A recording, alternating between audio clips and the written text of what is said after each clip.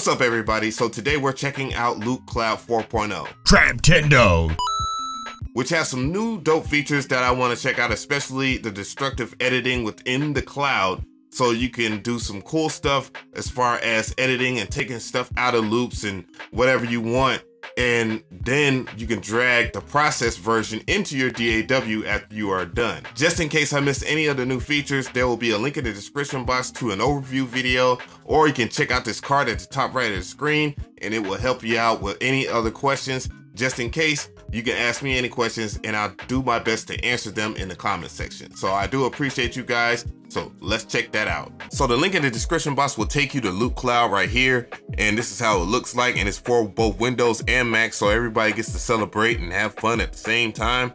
And all you have to do is just install it and there you go. And there's some other cool things that you can do with Loopcloud, so don't worry about not having anything from Loopmasters. So here we are in the DAW of choice right here, and what I'm gonna do is I'm gonna use the Loopcloud plugin, and what that's gonna do is sync my Loopcloud to my DAW. So what I can do here is I can search for samples in many different ways here. I can, just go through some of the stuff I have already, and I can just browse some stuff. Maybe like I can browse some basses and check that out.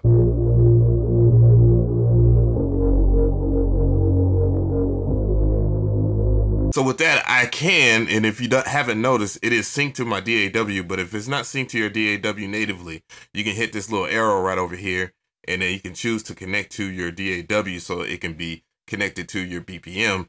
So I'm already good and synced together, so I can adjust like the start and end point of things.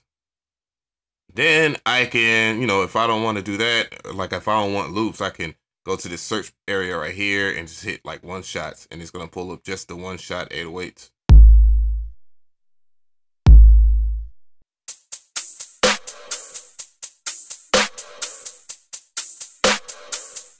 Maybe I want to go a little slower with this, and I'm going to go ahead and adjust the tempo.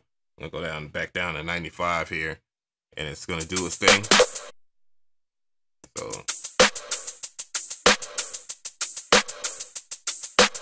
what I did here is I went to the download the file here. I'm going to go ahead and get the process version of it. I'm going to go ahead and drop it in one of my audio tracks. Maybe I want to try and get a melody or so. I'm going to go ahead and get a melody in here.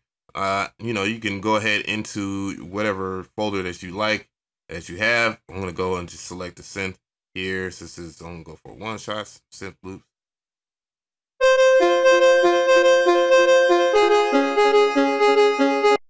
All right, so I have a sample here that I picked out, and it sounds like this.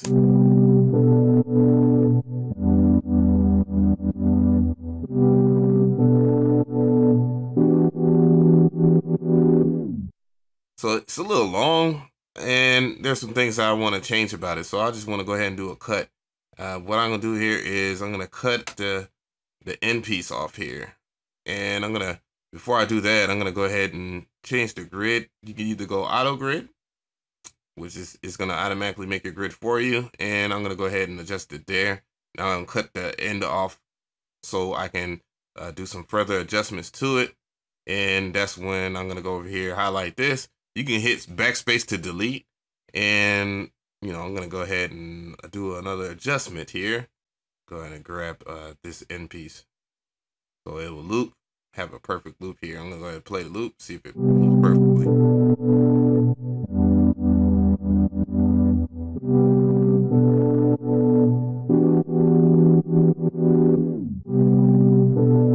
So it seems good to me, so I'm going to go ahead and go to download.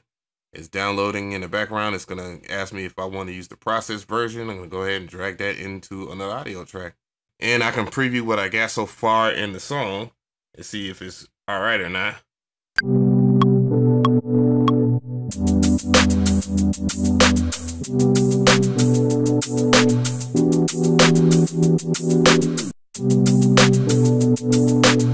So now that we have that, I'm going to go ahead and add another audio track, and I'm going to go back into my Loopcloud.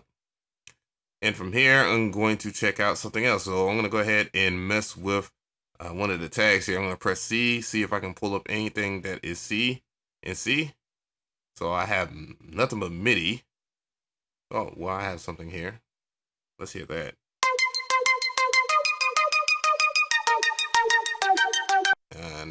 So let's try that out here. I'm gonna go ahead and download the file or processed, so it'll be in the proper BPM, and let's activate it.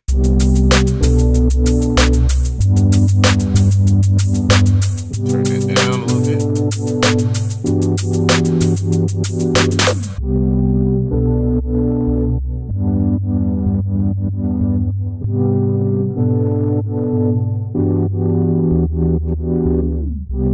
Last but not least, you can link other libraries to it. So I'm gonna go and see what I could do here. I'm gonna go and explore my drives. And as you see, now you have like your own library of stuff that you can mess with in here and see if you can feng shui with that. So I found one of my sample packs that I haven't released, and now I just kind of want to slow stuff down. So I'm gonna go in over here to BPM. I selected divide by 2, so let's go ahead and hear that with divide by 2. So what I'm gonna do here is I'm gonna rinse and repeat a process here. I'm gonna go ahead and instead of doing auto grid, I'm gonna go 1/16, boom, 1/16 here. Now I'm going to select like up to here, the 4 bars here, and we're gonna work with that. And I'm gonna delete the other part that I don't want because it is a pretty long loop. And I am gonna hit backspace to delete it out of here. And then I'm also going to adjust from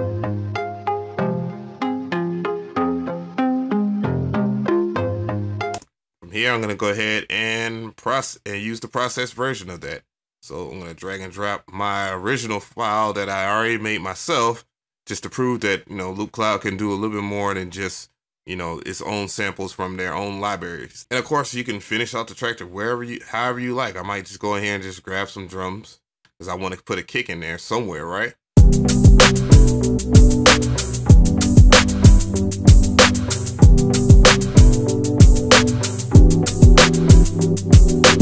So tell me how you feel about Loopcloud 4.0. Would you check it out? It's a pretty decent sample manager.